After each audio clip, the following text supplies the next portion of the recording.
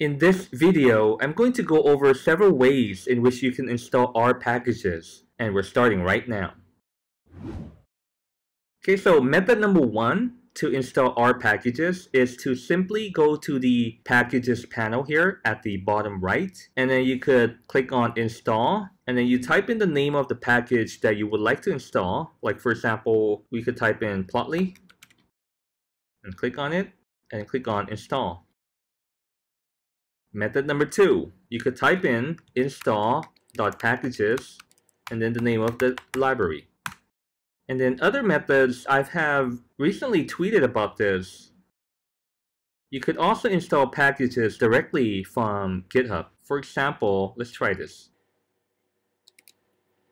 See, I might need to install a package from GitHub, but let me try it first. Okay, so I have an error here, error in load name. There's no package called DevTools. Okay, let me try installing that.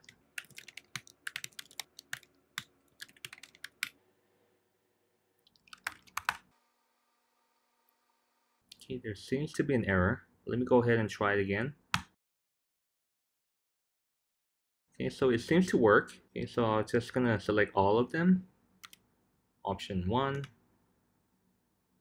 I'll type in yes. Okay, so installing via GitHub also works. Let's have a look at the next approach. Okay, so some packages are only provided on Bioconductor, and for that, let me show you. Let's go to the website of Bioconductor. So typically if you go to the main page of Bioconductor, and then you could explore some of the over 1974 software packages available in Bioconductor. And to install Bioconductor, you need to install a prerequisite library first. So let me show you that in one moment. Let me find a library to install. Let me find something about proteins.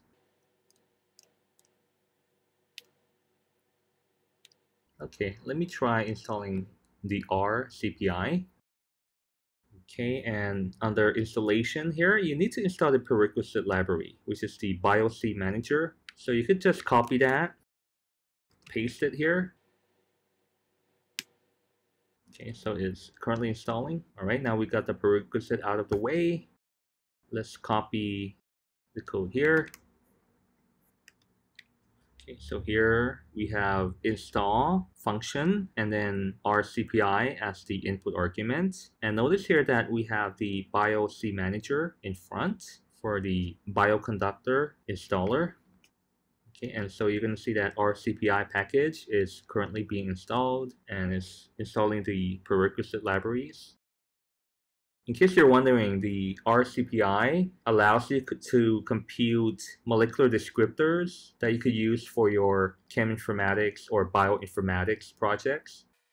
And there's also ChemMiner, also a very useful tool for cheminformatics research. And it's asking whether I want to update all, some, or none. I'll just say I'll update all then. Would it work? Okay, so it's finished.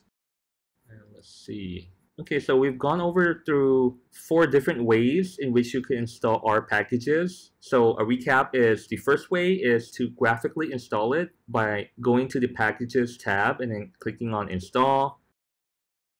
And so the second approach is to install via CRAN, and that is done by using the install.packages function and then inputting the name of the package that you would like to install as the input argument. The third approach is to install via GitHub, and so you'll be needing to install the package called DevTools beforehand, and then you could use the following command. DevTools, and then you have 2: and then install_GitHub, and then the name of the package. And so notice here that the input argument is the GitHub profile name and the repo name. And the last approach that I'm showing you is via Bioconductor. And so you would have to install the BioC manager first, which is an installer of Bioconductor packages. And then after that, you could use the BioC manager, : install function, and then putting in the name of the package that you would like to install here. So in case you're wondering, what if you would like to install multiple packages? So let me show you how you could do that using CRAN. So let's say that you created a list of packages that you would like to install. Let's call it packages list, and create a vector. And then let's say we have Plotly, but actually we already installed Plotly many times. Let's try dplyr.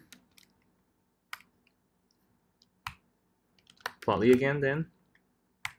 And another one, ggplot2. Okay, and then install .packages,